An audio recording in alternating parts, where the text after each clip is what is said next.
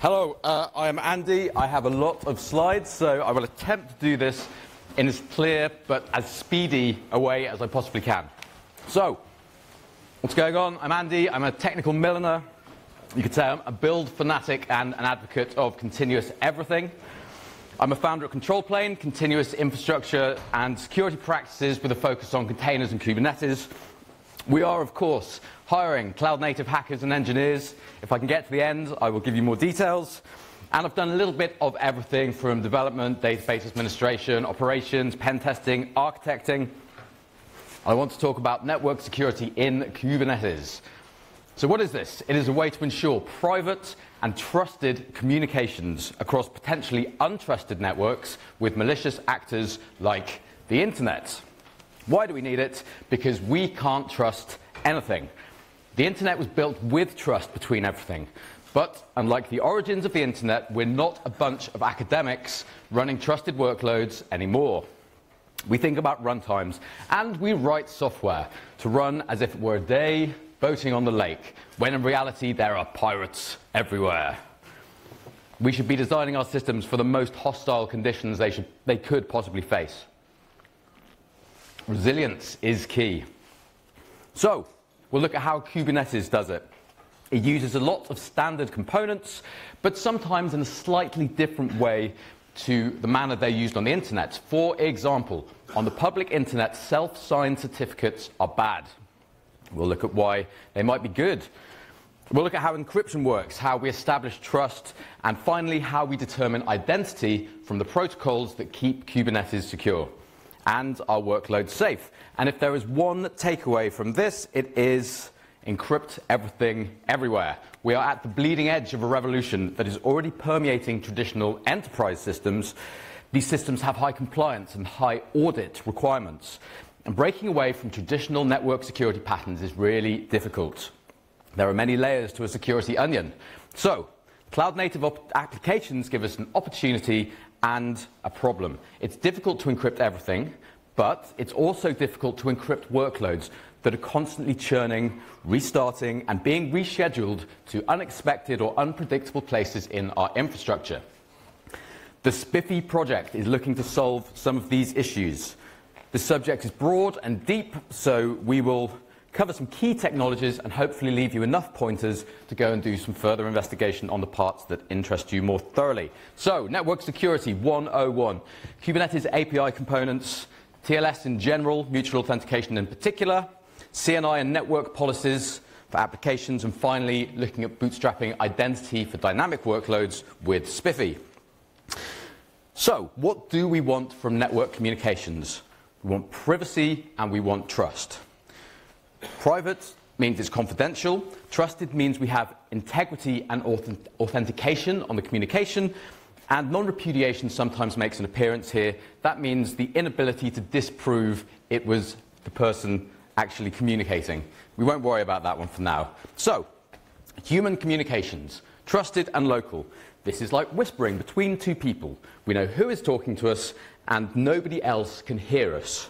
This is like a private, air-gapped network. We believe there's nobody else there, and so we take no extra steps to verify the identity of the other party. This is okay in a very small number of situations, but in general it is not. If somebody else sneaks into the room or is hanging from the eaves, our security is broken. We need it to be private as well as trusted. So, how does this work on the internet? Communicating on a public network is like shouting across a crowded street. We see the speaker, or IP. We hear their voice synchronized with the movement of their lips and hear the words. Is that enough to trust somebody? Well, in human terms right now, yes. Although in the future deep fakes mean in practically that may not be a possibility. But this only works when both parties are local. What happens when we need to communicate remotely? You may remember Postman Pat from your youth. We used the postal service. Or these days, this is the internet. So, with the postal service, we want to trust the stamp on a letter as a guarantee of sanctity. Nobody is supposed to open this, right? Wrong. The UK in particular has a long history of postal interception and communications in transit in general, preventing them from reaching their destination or spying on their contents. So, we need to get our privacy. What can we do when our communications path is untrusted? We use encryption. And on the internet, that encryption is what we know as HTTP secure, SSL, TLS. And back we go in time to 1991, when there were no certificates. Neither was there GeoCities, but for those of you old enough to remember it, here's a trip down memory lane. We tried for a few years. We released SSL version 2. It was difficult. It was slow, algorithmically and computationally, and it was broken. So out came SSL version 3. More turmoil. And finally, TLS. Backwards incompatible. Everything is deprecated. We're now on TLS 1.3. And there are many, many attacks against these protocols and specific implementations of them. So, as always, keep your systems patched. Is it really that simple, Will Smith? Sadly not. A single mistake anywhere in configuration, implementation, or usage can compromise the integrity of our encryption, leading to the oft-cited aphorism, don't roll your own. There's no greater challenge for a cryptography nerd than an unhackable cipher. See Blu-ray. Cryptography is just a mathematical puzzle with some strict assumptions. And with that warning, on to Kubernetes, securing the API server. There are a lot of encryption options on the API server. We use TLS everywhere, but how does this work? We ask for a set of data to be signed, and a certificate guaranteeing that data is produced. This is the CSR request. And we can then use the trust we have in the certificate chain from the signer to the leaf certificate to validate an X509 certificate at runtime. So we have the root certificate. The root certificate authority is generally kept offline and safely secured. The root signs an intermediate, or a more general signing certificate, which finally signs the leaf or end entity certificate, which is what we get on a website or a workload or on the API server. And what's that? That is a load of X509 certificates in a chain of trust that is the basis for TLS. Okay, so what are these concepts, and how can we establish new encryption keys across a network that we do not trust, because it's not already encrypted? We use public key cryptography. So what is this? Simply, it's a way to send messages that only the intended recipient can read. We use the public key to unlock the mailbox. The public key can be shared, given to everybody, because it's meant to start the conversation and not end it. Then the message is encrypted with that key and put into the box. And finally, the private key is used to unlock the box and decrypt the message. The public key cannot decrypt a message that it itself has encrypted. Only the private key can do so. So, how does this all work? Some quick glossary descriptions. Symmetric encryption is both keys being the same. You use one key to open and close the same door. This wouldn't be any good on the internet because the server would have to share its private keys with every client who wanted to talk to it. So asymmetric encryption, the keys are different. This is more like it. This is how PKI works. We base this on elliptic curves, which is essentially curves that don't cross and loop around the plane, and we use certain properties of the elliptic curve to make a far more difficult problem space to brute force. And finally, to start, these are elliptic curves. And then finally, Diffie-Hellman is a way of generating a shared secret between two people in such a way that the secret cannot be seen by observing the communication. This is how SSH works. This has been integrated into the bootstrap phase of TLS now. So you're not sharing information during the key exchange. You're creating a key together separately.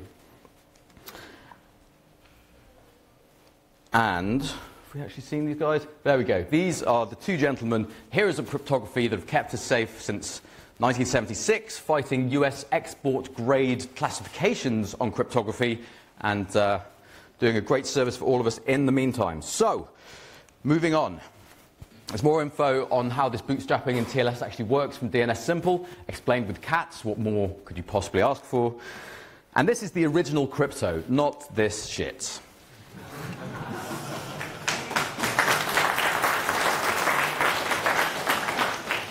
Don't tell the other room. So, let's move this back to Kubernetes land. The API server presents a certificate when kube-control makes a request to the API. It's usually self-signed. This sits in user.kubeconfig on your local machine and typically contains the public portion of the root certificate for the API server certificate, which is specified when used in place of the system default certificates. kube-control uses the public key of the API server to start the Diffie-Hellman exchange. They generate their shared secrets, then shared a secret key and begin to talk. This is now secure. Exactly the same certificate path validation as before. So this is what a public key is made from. It's SSL or TLS certificates are the public part of a server's X509 key pair. It contains a public key and an identity, a host name or an organization or an individual, and is either signed by a certificate authority or self-signed. What does a certificate look like? Well, here is a certificate spec from the X509 version 3. We recognize this as the encoded version of a certificate, and we can decode it very easily to see its contents. How do we know that we can trust it? We're back to certificate path validation. And there's a question here of self-signed certificates. On the public internet, self-signed certificates are bad. They are generally the sign of a man-in-the-middle attack. We don't trust them, and it looks like somebody has potentially intercepted and reproxied our connection to a server, then presented the communications back to us. The difference here is, with Kubernetes, we sign with a certificate authority that is generated within the cluster. The private keys for that certificate authority do not leave the cluster, and as such, there is one place to control your key material. If the root on the API servers where those certificate authority private keys are stored is compromised, you have bigger problems than the encryption in transit of the cluster. So arguably, this is a new pattern, and it's better than having centrally organization-controlled certificate, which you have to manage not only offline in some sort of cold storage, but also bringing into the cluster, regeneration and management of keys at rotation time. So the new cloud-native way is generate your certificates, keep everything, all key material inside the cluster. It's nice, it works.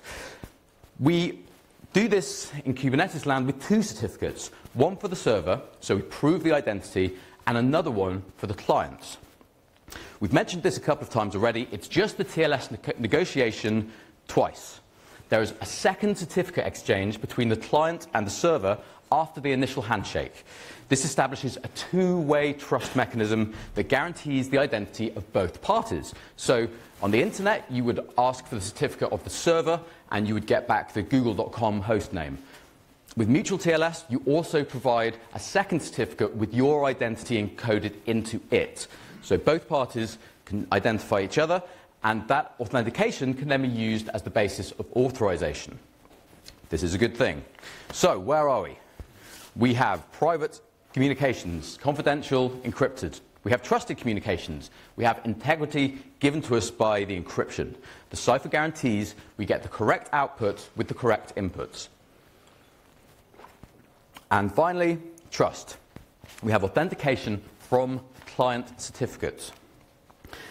So back to the Kubernetes API server. Do we trust the network? Frankly, no. And why should we? If a malicious actor gets inside the perimeter, they have access to everything behind it. Phrases such as perimeter and DMZ should raise flags in cloud-native architectures.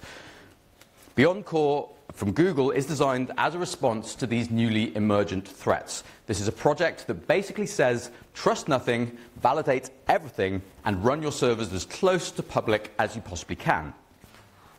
Because that's the best way to bring pain forward. And be sure that your configurations are secure. This is called Zero Trust, and it means that our systems continue to make some guarantees of safety even when some components are compromised. Obviously, the nature of that safety is entirely dependent on the system and the type of data it stores, but contrast this to traditional perimeter-based approaches. One compromise and the whole system might be hosed, say what, Equifax. So, if you want to run your own Zero Trust server, all you need to do is put an identity-aware proxy in front of it, or in the same pod as it. There are multiple examples of this online, and it's fine for simple applications. It works nicely. But For complex microservices with deep transitive dependencies and crazy call graphs, you'll probably have to run some sort of one-time token service to prevent replays, pass request context around, and another number of non-trivial application layer concerns. Fortunately, they're all described in this book by SPIFFE author Evan Gilman. If you want to dig deeper into the future of network security, this is a great place to start. We will examine some of these concepts in detail shortly, but first, back to the API server. What does zero trust really mean in this context? It means that we mutually authenticate the TLS connection with client certificates between the kubelet and the API server, between clients that are connecting to it. It means we know the identity of the server and of the client, and that we have our own private and trusted criteria fulfilled. Zero trust is a lot more than this, but we're adhering to one of its principles to restrict the blast radius of potential compromise in our network. Some container or server has an unauthorized user, and their intentions are malicious. Let's have a look at the API server components and their communication. This is an awesome diagram from Lucas Kallstrom, the KubeADM maintainer. It's in more or less every talk I ever deliver, and it shows us the network communication paths and protocols for the various components of the system. So let's think about this. What could go wrong? Well, a container has an unauthorized user. How likely is that? Well, what about if somebody roots a privileged container? Admit it, everybody is running some, and with a few caveats, that is game over. Privileged containers are the worst thing to happen to computing. Or they get onto a load balancing box that's proxying or transiting packets to the API server. With some caveats, game over. Or there's another container in the same pod as us. Remember, pod is a shared network namespace. They share the same network adapter. We can then sniff their traffic under certain conditions. Game over. Defense in depth is our friend here. This is similar to how traditional breaches occur. An attacker gains a foothold within a system and starts to look for other chinks in the armor to pivot and to continue to escalate their privilege. We can fix this. For more on sealing up those gaps in Kubernetes, this talk goes into a lot more low-level implementation detail. Thank you for the cat. This relentless focus on automation allows engineers to automate and refine the business's concerns, veracity, security, and performance in some order. So, now that we're sure that the control plane is able to communicate in hostile waters, what about the applications running on it? Our data is the golden treasure trove that attackers are keen to retrieve, so if we leak our database keys over the wire, we may as well have not bothered encrypting our control plane traffic. So what's next? Static endpoints are easier to encrypt, as they tend to stay in one place. Or, more importantly, one IP domain.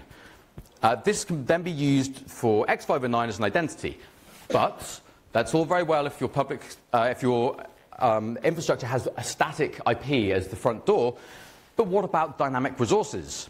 Containers break the coupling between IP and identity that has traditionally been used for firewalling and network security. Containers churn, they get rescheduled, they are dynamic.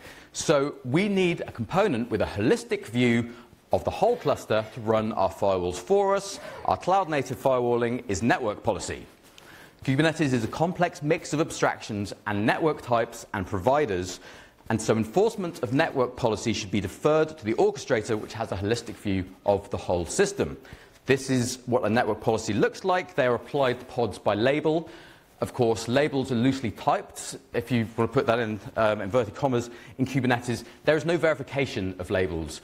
As a security feature, they're the loosest possible way to enforce anything, but unfortunately, we deal with what we have.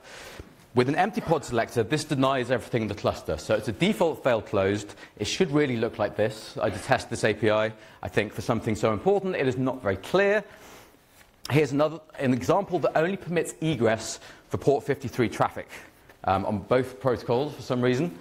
Of course, maintenance of policies as applications change is very important. And this is just for layers 3 and 4. That is because DNS is inherently non-deterministic. We could be load balanced, we could be geo-IP'd, could just be round robin going on. So this was ignored for Kubernetes purposes. Istio does away with this problem because Istio lives at layer 7, so you can perform egress filtering with an egress gateway at layer 7 with Istio, which is something we will touch on briefly later. So, here's an impermissible network policy, of course, and we have a pattern for testing these. How are you going to know if something so loosely typed and verified actually breaks? You SSH onto the node, you enter the same network namespace, and you aggressively parallelize Nmap to white and blacklist the desired endpoints that your application can reach. This is a meta pattern for testing network policy.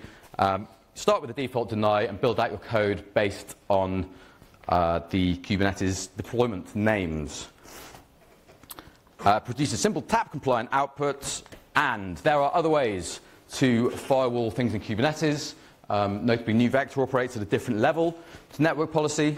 Whatever you do, do something unless you are a creative agency with no state in your application at all. So, we also have encrypted container network interface plugins. These do some good if you're using one, but they only fulfill part of our requirements. This is blanket symmetric encryption on all traffic.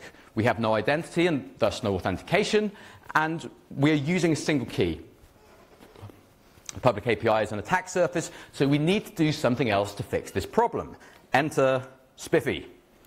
SPIFFE is a set of open source standards for securely identifying software systems in dynamic and heterogeneous production environments. SPIRE is the reference implementation, which is a toolchain for establishing trust between software systems across a wide variety of hosting platforms.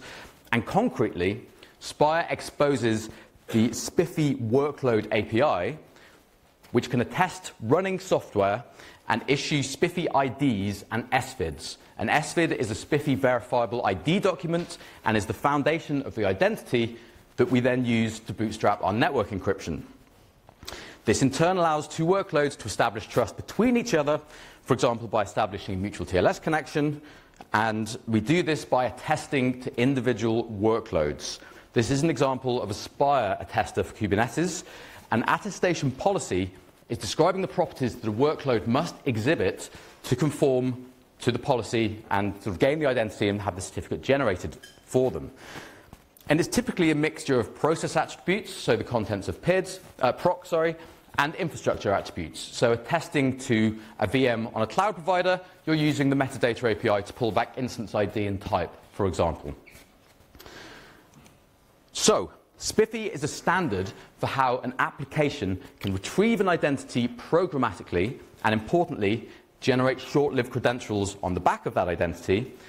And just as importantly, the API allows a workload to retrieve a trust bundle, which is the public keys that can be used to verify these self-signed keys. So we're self-signing with a private CA, and we need to share the public key of that CA so that workloads can validate the TLS certificates that we have minted and handed out to our cluster, to our applications in the cluster. So this means applications, libraries, and tools can retrieve credentials that automatically identify them without needing any secrets co-deployed. A SPIFFE ID looks like this. There is a trust domain, which in Kubernetes is your cluster name, and you have a workload identifier, and it's encoded into an X509. Just like we saw earlier, using the certificate's extensions to encode further information. Here is a certificate spec. The X509 extensions here are what are used by SPIFFE. How do we know that we can trust this? We're back to certificate path validation. It's exactly the same technology used in a slightly different manner. And we can see how further selectors can be used to identify all sorts of workloads. The workload and node attester plugins here bootstrap the identity process and can do so across multiple different deployment types. While Istio implements a rudimentary first cut version of SPIFFE, SPIRE implements a whole lot more. So this technology is actively being pursued outside of the Istio project. It is important to note that SPIRE, and well, SPIFFE in particular, is not the network encryption itself. It provides the identity onto which we can hang all our network encryption and generate certificates, but it does not have anything in the specification that describes what the usage of the verifiable identity document is for. And very simply, it looks like that. We insert the SPIFFE ID into the SAN. This is the Istio implementation. Envoy has the public keys of the certificate authority injected into it because Istio is using its pilot component to write those API changes to Envoy's API. It's all API-driven configuration. And as such, Envoy is able to verify the authenticity of those certificates, and security tightening will continue in this project. Istio is still nowhere near where ultimately its promise suggests that it will be. So yes, a couple more minor things. The secure naming is then used. Secure naming is extracting that SAN and using it as the basis for routing decisions. So we then put on top of that RBAC at layer 7. So HTTP verbiage, paths, and we can also, and there's something else that hangs off that escapes me right now. And there's plenty more. So, recapping. We have end-to-end encryption, private, mutually trusted communications between the API server in Kubernetes and its callers. We have encryption in Kubernetes equally now for the values in the etcd store, which we didn't used to have. You must turn on etcd encryption on the API server if you have the chance. And in Istio's case, we are actually minting certificates and handing them to Envoy. Control Plane have some threat modeling on Istio and Envoy from a DevSecOps meetup in London recently that you'll be able to find on the Twitter stream eventually. There are attacks on Envoy from compromised pods.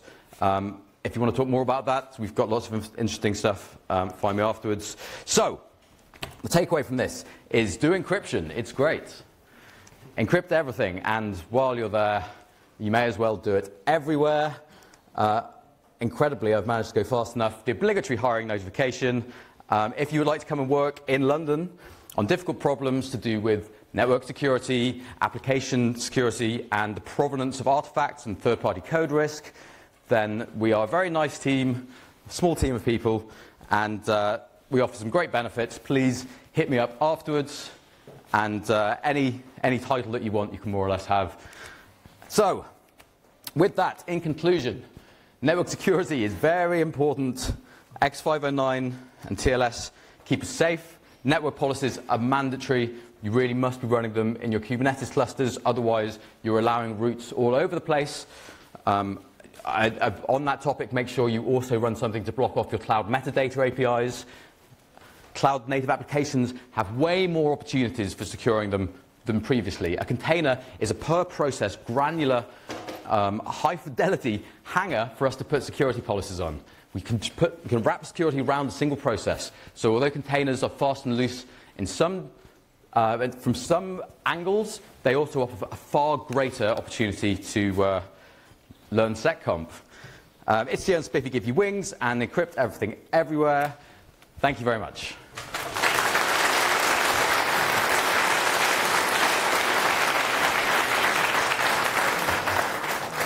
We can do one question. Oh, someone over there. So banks love using IP addresses as the only source of identity for firewalling. Yeah. And it would be, have you had any success convincing people that IP addresses are not particularly good identity, or is that mindset? Yeah, so this is wrapped up in the whole breaking the traditional enterprise mindset is difficult. The way this works best for us is an enlightened VP will say, our developers have deployed loads of Kubernetes. What do we do? How do we fix this? It's still the audit requirements and change control required to get changes for peering requests or subnet allocations is still super, super difficult. So much success, no, but the beginnings of changing the mentality, absolutely. There's one further problem that if people have any interest in this, SPIFFE are currently Cytail are currently looking at how to solve federated trust domains, because TLS libraries do not check the federated aspect of some of the extensions to X509 well at all, which means ideally for a banking scenario you would have multiple Kubernetes or Istio or whatever, just TLS trust domains that are able to verify each other without being able to cross-generate each other's certificates, like an obvious requirement. However, it's not as easy as that, and the project's very much looking for help. So if federation of trust domains works, then ultimately we can say eschewing IPs entirely, like we do in the CNI, can be done on a wider infrastructure level because we're layer 7 everywhere. More help is needed. Good question, though. Thank you. Thank you.